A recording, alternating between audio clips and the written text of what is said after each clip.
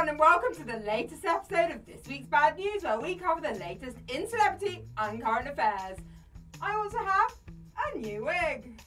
So, civil sex assault case brought against Prince Andrew by Virginia Giuffre will be allowed to proceed according to the United States District Council for Southern District of New York. Though Prince Andrew's lawyers did try to get the motion dismissed based on the victim promising that she would just shut up about it back in 2009, the attempt was rightly dismissed. Buckingham Palace immediately released a press release stating, well, nothing.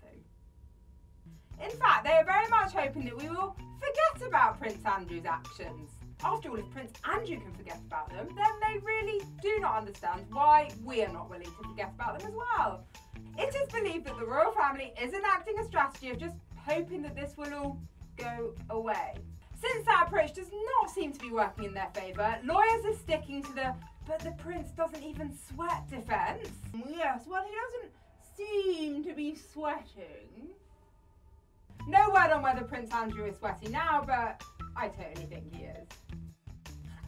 And in paedophile news, because I guess we just now have to live in a world where there is always paedophile news. A man has been arrested for attempting to deface Prospero and Ariel statue located at the BBC's broadcasting house. The statue has long since been the subject of controversy since its creator has a well-documented history of being a disgusting piece of trash. Well, I guess this is out the window then. As if a quick look at the statue did not tip anyone off about the inner thoughts of Eric Gill, the artist who created it, he was kind enough to leave behind a diary that documented the sexual abuse of his daughter. So, debates continue over whether the artwork of a filthy perv like Eric Gill is truly a reflection of his proclivities.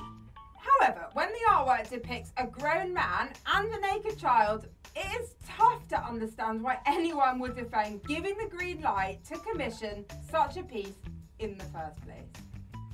So, the Institute of Fiscal Studies is warning people in the UK that an increase in pensions and benefits will not be sufficient to cover rising costs of living. And though the temporary increase of 3.1% has been enacted, it is clear that any 5-year-old with a calculator could tell you that this will only bring a small amount of relief to people who need it most.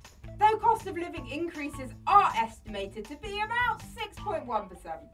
A government spokesperson was keen to share that the energy cap will be saving citizens a whopping £100 per year.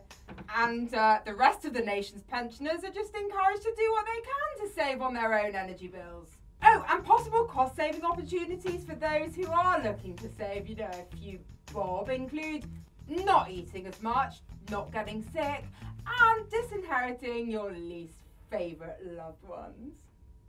Anyway, that's all we've got time for on this week's Bad News, but thank you so much for watching. Don't forget to like, subscribe and comment if there's any bad news stories you want us to cover, and we will see you soon.